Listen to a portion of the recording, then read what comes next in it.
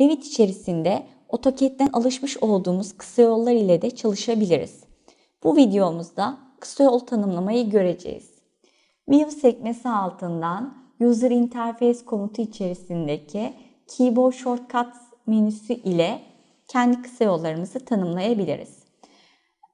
Assignments menüsü altında Revit içerisindeki komutlarımızı ve atalı kısa yollarımızı iki harften oluşan şekilleriyle görebiliyoruz.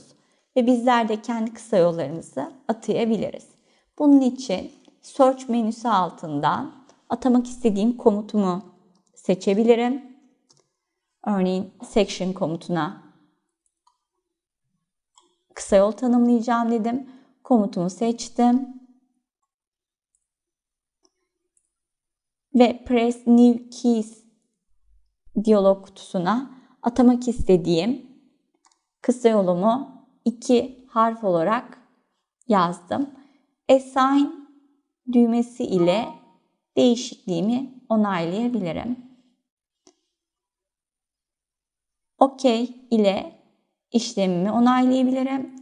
Ya da atamak istediğim bir başka komutum varsa işlemime devam edebilirim.